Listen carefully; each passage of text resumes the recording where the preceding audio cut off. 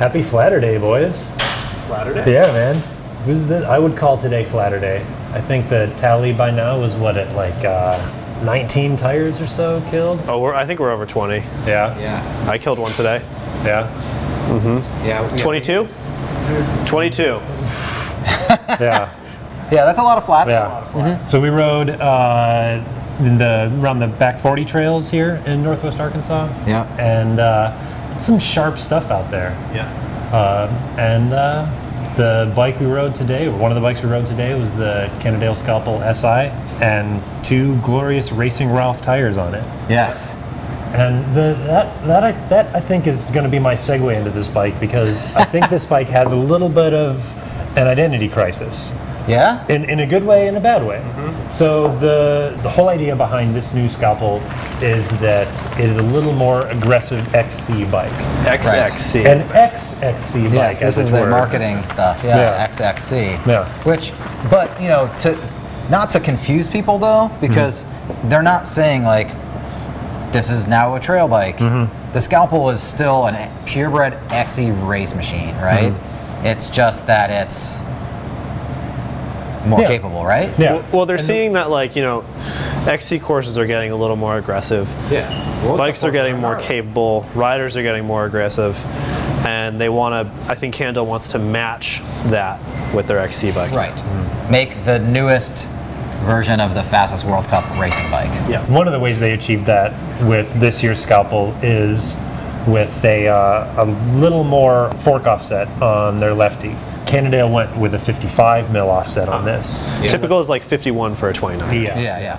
The reason that offset makes this bike XXC is that, so Scalpels in the past have had like 71.2 degree head angles. This one's a 69 and a half. Mm-hmm. Yeah. But it maintains more or less the same amount of trail. So it's not floppy, it's really easy to control at slow speeds, really nice around tight switchbacks and stuff. Keeps a pretty moderate wheelbase, 1144 mil wheelbase, which is the shortest in the test. I mean, it's also the shortest travel, 100 mil rear, 100 mil front. Yeah. But it maintains that XC feel, but has a relatively slack head angle. And so what we sort of went and did was we took off that rigid C post, right? Yeah. Yeah. We threw on a 170 mil drop reverb. So that's part of the identity crisis. Yeah. I mean, it has the routing for an internal dropper. Yep. So Rad. you can do it. And Cannondale has said that they none of their factory team riders run a dropper post in any of the races. At this point. At this point. Yeah. In any case, can we talk about the bike? How it rides already? Yeah. Oh, that? Yeah, sure. Let's go. I love this bike. Yeah. I had so much fun on this thing, and I don't like XC bikes. Yeah. But I had a good time on this bike. It just felt, I mean, obviously it is really lightweight. It just like surges forward when you put power into the drivetrain. It just wants to carry speed. Yes. Like you can pump, and like any forward motion that you put into the bike, it puts, you know, into movement. Yeah. But not only that, I thought it felt really capable too, for an XC bike, for a 100 mil XC bike. Sure. Yeah. Like I didn't feel like I had to tiptoe into things that I otherwise would have had to tiptoe into on a typical XC bike. Right. I felt the exact same thing. I didn't think that I was going to be able to lean that thing over as much as I was able to, and I actually was riding a plus-size bike earlier in that day, which I was just like way over. Yeah. And I was like, oh, the Scalpel's not going to be as capable, you know, it's not going to be as fun. And it was like, you know, obviously way faster up the climbs than that plus-size bike, and it was super nimble and maneuverable and fun to ride. And I had a really good time on it. Yeah, I agree. It's every time I get on a lefty bike, I'm pleasantly surprised.